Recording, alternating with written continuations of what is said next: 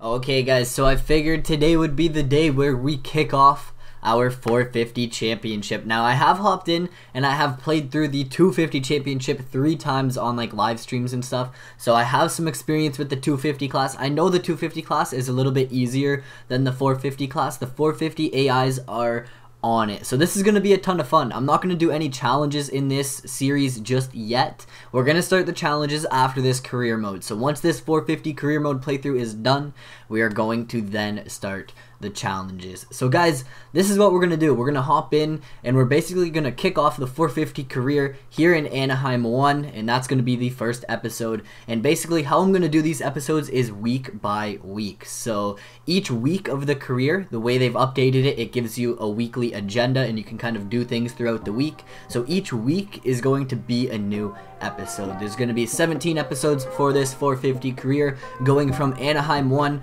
and our journey all the way down to Las Vegas. So it's going to be sweet, guys. If you haven't already, guys, join the Goon Squad. Click that subscribe button down there. Help me reach 7K, guys. We are on the rise. Other than that, smash the thumbs up if you do enjoy this video, and we are going to get right in to the career mode.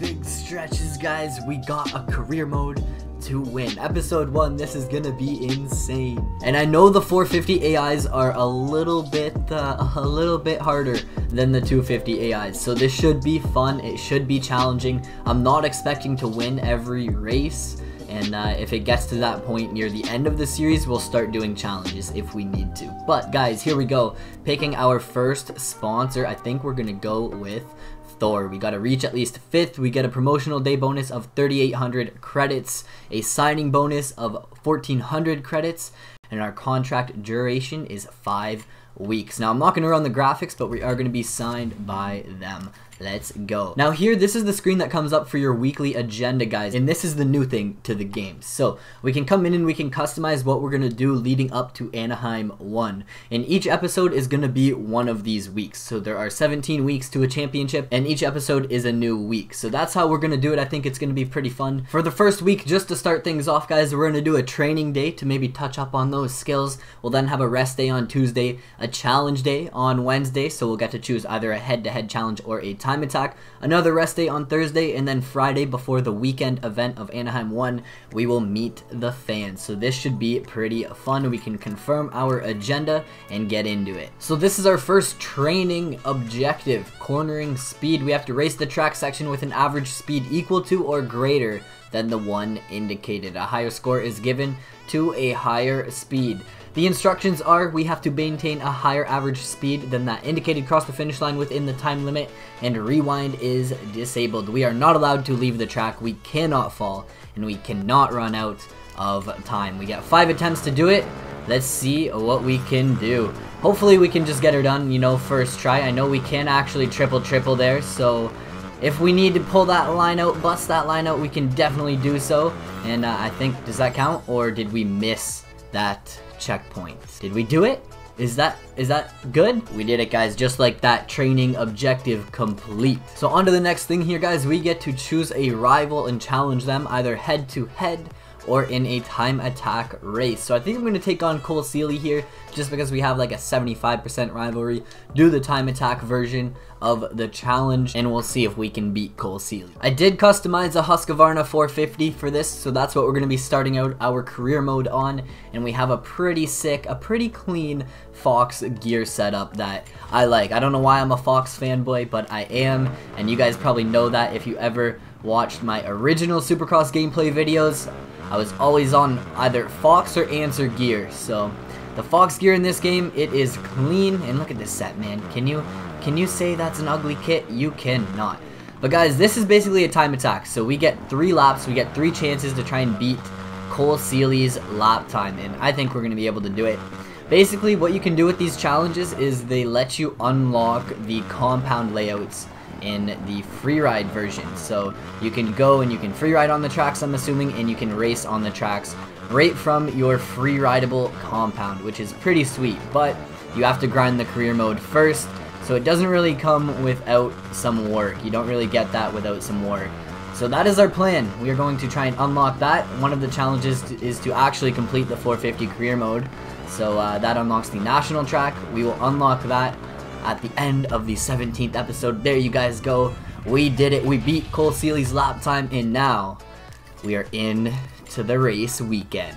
So I figured before I just hopped in and started racing, I was going to show you guys my race options. So we are on one shot, the medium race length, realistic AI difficulty, advanced physics, joint brakes are off, rider weight is manual, transmission is manual, rewind is off, and flow aid is also off. So we're doing this pretty legit here. The only thing is I'm not doing qualifying or anything, which we might change if you guys want to see that. But other than that, let's get in to Anaheim 1. Oh, this is our media day. I totally forgot about that. Yeah, media day, pretty much nothing. All you do is look at a little cutscene, and then you get some credits and some fame. So, yeah, thumbs up for that. Now we can hop into round 1 at the Angel Stadium of Anaheim. Anaheim 1, guys, it's always good to have a good result at Anaheim 1. You don't want to come out of here in like 16th place. You want to be up there near the front. Now, I'm not sure how the 450 class is going to go. I feel like I'm going to regret not running qualifying because I'm going to just like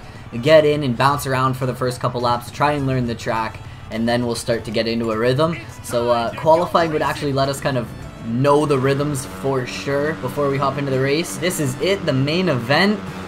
Let's see what we can pull off. I'm gonna try and weasel a good start here, or at least a semi-decent start around the outside. If we can get up near the front early, I have confidence. Oh, that works. Getting the lead right away. I have confidence in us staying up here. I don't have confidence in us coming through the pack and catching up like a 20-second lead on these guys or something. So I think now that we got a good start, we should be good to try and be up here for the whole race. But we will see. These guys are definitely on it in the 450 class on realistic. I've realized that the AIs, I think it's mainly because they're AIs, they hit lines so consistently, they rail the flat corners, and they just don't really make mistakes. You know what I mean? Like, they don't make mistakes that often, and it's tough to beat them. If you're making mistakes, you will not beat these AIs on realistic. Not in this game, at least. And that's something I want to talk about, because in my opinion, it makes the game that much better. It makes it good when the hardest difficulty is actually tough, and you can't just absolutely dominate the whole entire game. Like, yeah, if you want to win every single race, you know, knock the difficulty down a little bit. You know, knock it down a few levels, and you'll be winning every single race. I almost guarantee it. But if you want a challenge, put it on realistic, and these guys will be on ya. If you start messing up, you start crashing, they will be right there. Now we need to triple into that section. Throw a scrub over the triple. Look at the whips, man. Absolutely love it.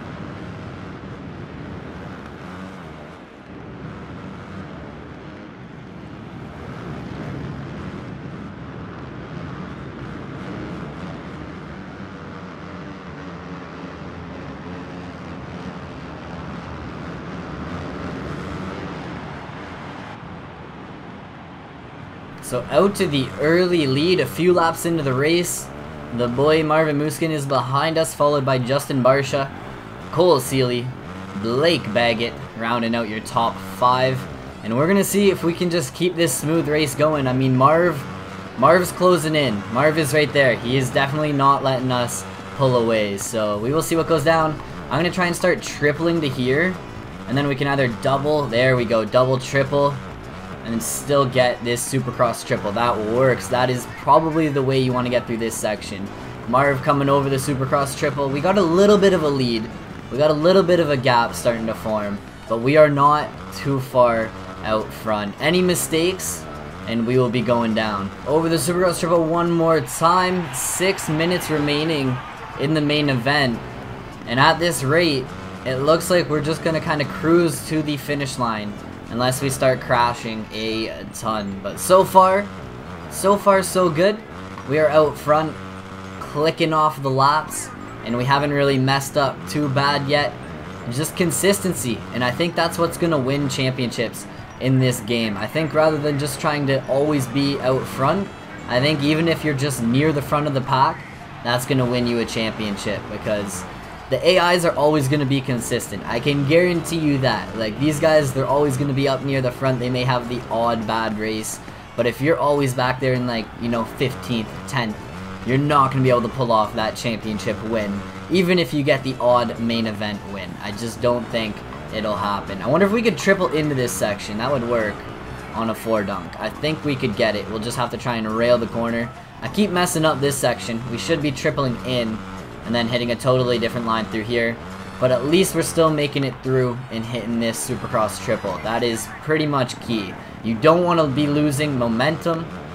Baggett is actually like right behind us right now, coming through the field. He was in 5th not too long ago, but the man is on the gas. He is railing just like that win he got in the real life Supercross season. He's lurking, and now he's on the hunt for that win. Seely's right there with him. We are being chased. So if we maybe get a better entry into this corner. Oh, and we're down. I was going to try and get on the gas and triple in. That's not going to happen. We go down, and look at that. We fall to 4th place behind Marv, Baggett, and Seely, all getting by us. That is gnarly. Oh, I just got on the gas a little too hard there in the berm. I wanted to commit and try and make the triple out of that corner. It just was not possible. We got to try and get by Baggett here, get by Marv, and get back into that lead. Seely can't get that easy of a win. Not at A1. We ain't giving up that easy. 3.5 minutes to go. That's going to be like 4 laps, probably 4 or 5 laps. Let's see what we can do. We're not that far behind. They're right here. We got to get Marv quick, though. We do. Maybe right here we can box him out. Maybe hug this inside and just tell him, nope, this is our position, 2nd place. And now, Seely, we got to hunt the man down and try and get him. I think I'm just going to play it safe, hit the line we know we can hit through here, not risk going down, not risk messing up. See, we can bounce to here, get on the gas, drop, triple, and then double into the corner, or single into the corner. And then bam, let's see if we can maybe get this line. Wasn't clean, wasn't pretty. It didn't look like, you know, the finest date to take out to dinner, but we got it done. I think Seely got this win handed to him as we hit a weird line into this corner. Mess up this section. Okay, focus. 2.5 minutes to try and get him. I think we can do it. We just gotta ride smooth and clean. And this just shows you that you can't make mistakes. Mistakes in this game are huge. And the 450 AIs, they're on it. They are on it. Seely is right there. We just... oh, we mess up so bad in that section. All the time we gained on him there, we threw it all away.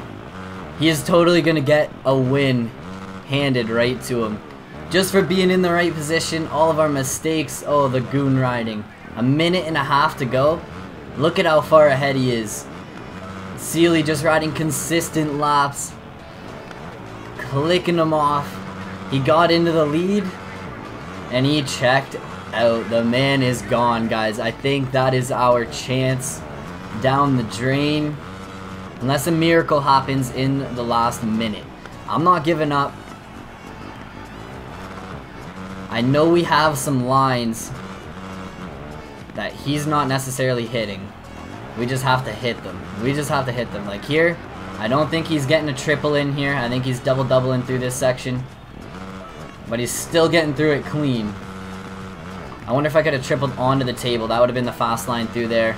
That is it, guys. With 40 seconds left, I think Seely is going to take the main event win. Unless he goes down. And we are going to be rolling in to the next round, sitting P2 in points.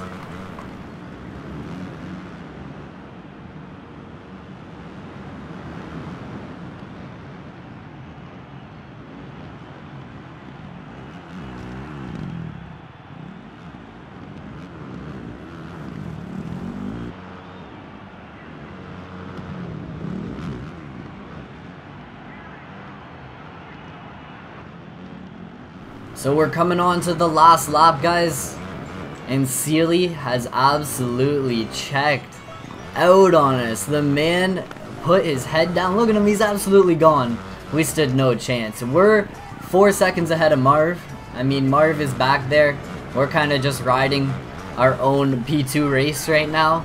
Sealy absolutely checked out, and Marv is kind of back there battling for P3 with Baggett and Webb. Absolutely crazy, man. What a disappointing defeat in A1. That race should have been ours. We had the whole shot. We had the start.